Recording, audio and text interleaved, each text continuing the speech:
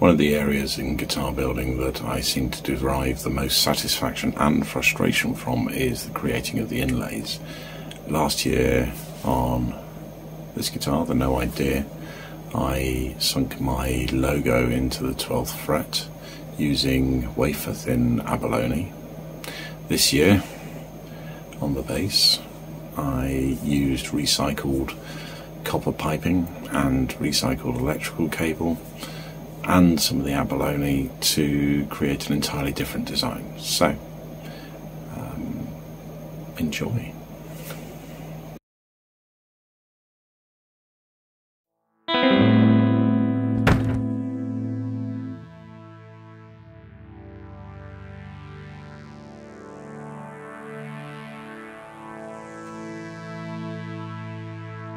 My intention for the fret dot markers was to use some micro-bore copper piping that I have lying around. This was used to be used in heating systems, although it's pretty much not used anymore. I created a drill bit from this same copper piping, just filed the ends a bit rough. The problem with this method is that if you use it without a guide, the drill bit can wander. So what I did was I drilled a matching size hole in a piece of aluminium, and as you can see here, I clamped it firmly to the fretboard. This worked remarkably well at keeping the fret dot markers central on their appropriate points.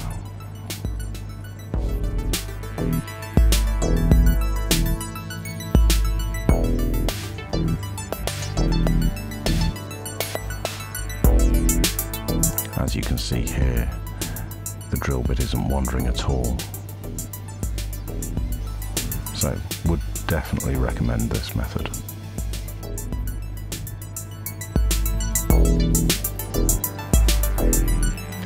Provides a very clean hole, that's for sure.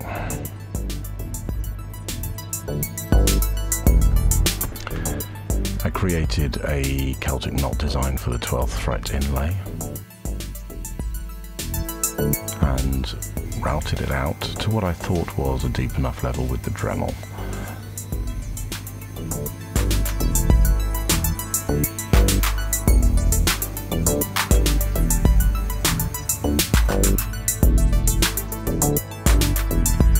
I then tidied up the carving with my little carving chisel.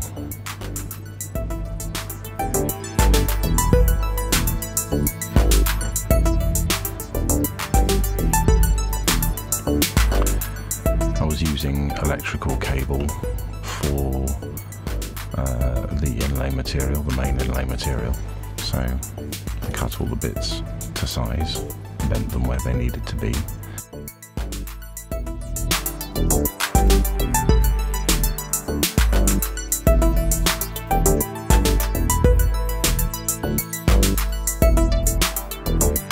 I'm pretty certain at this stage that I hadn't routed the channels deep enough. As you can see, some of the wire is standing quite proud of their positions.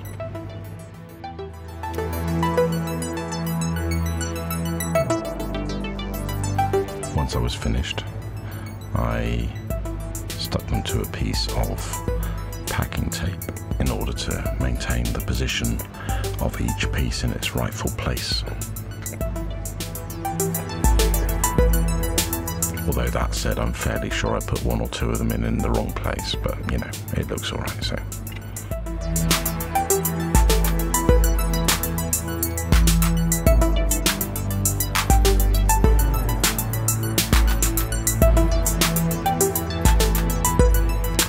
A bit of paper clip, some super glue on a bit of wood, just going through and carefully positioning each one.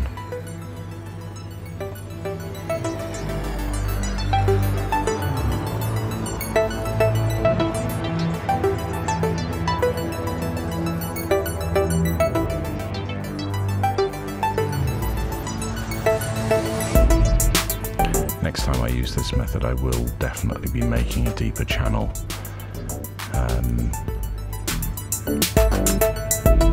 I lost a lot of material in the filing out, and as you can see, it really just looks like some of those pieces are sat on the surface of the fretboard.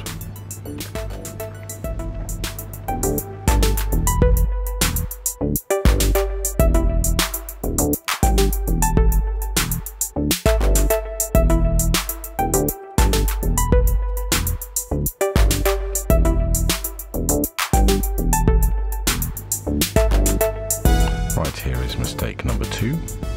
Let's chuck a bunch of sawdust on top of that and soak it with super glue. This meant I had to do a whole bunch more filing than I would have done normally. And also, why does it bloom like that? As you can see, where the wire is thinner following the filing down, that is where the channels were not deep enough. You can see that the top section here is a good finish, as is most of it, but as soon as we look at the bottom section here, you can see that the entirety of the bottom loop, well, it's missing. I did redo that. Here's a brief montage of me filing the neck, because we've all seen that before.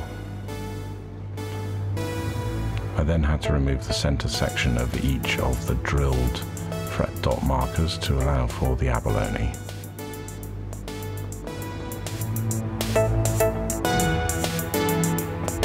I then went through, knocked in some copper pipe,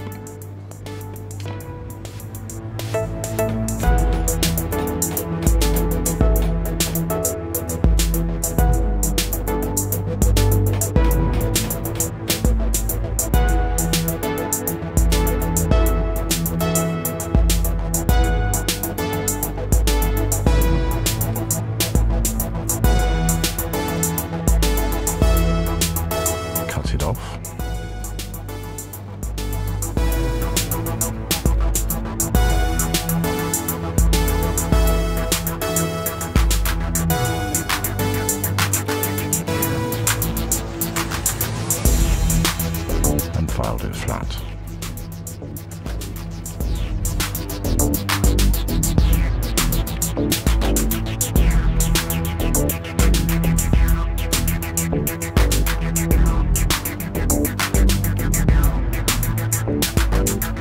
Another brief montage of me putting the very thin abalone into position.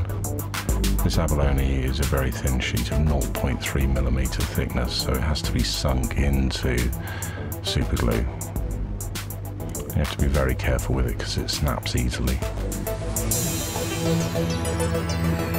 But it files up nicely and polishes nicely, and it looks great when you're done.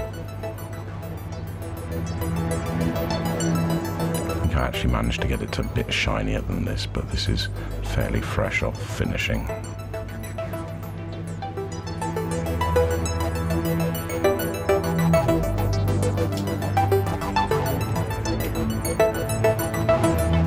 Then cleaned it with a bit of meths, which really highlighted the grain and the difference between the inlays and the wood.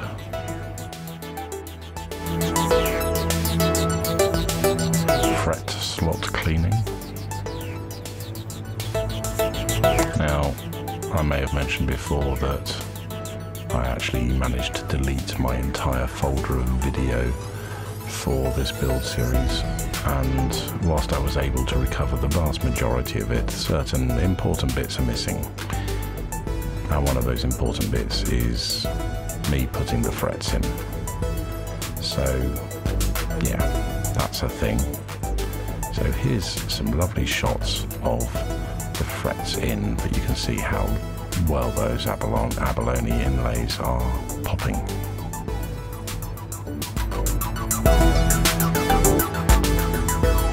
Side dots. Again using copper wire. Usual process, drill, glue, cut, file.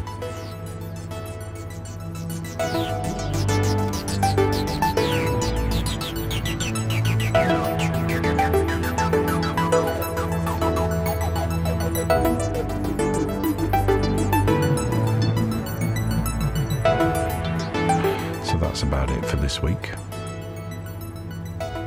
In the next video we'll be covering the construction of the body.